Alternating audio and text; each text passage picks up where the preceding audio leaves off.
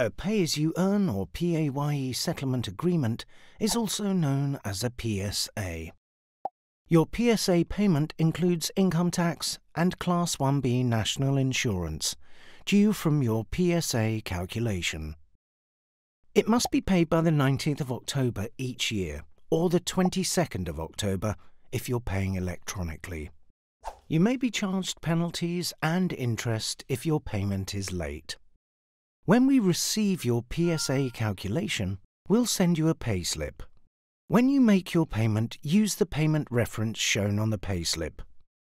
Your payment reference will look like this. It's 2 letters followed by 12 numbers. If you don't receive your payslip before the due date, you should use your unique safe reference to avoid paying late. You can find this on the covering letter we sent with your signed PAYE Settlement Agreement, known as a P626 form. Your safe reference will look like this. It's 2 letters followed by 13 numbers.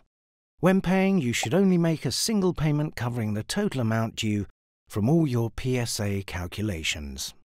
The time you need to allow for your payment to reach us depends on how you pay.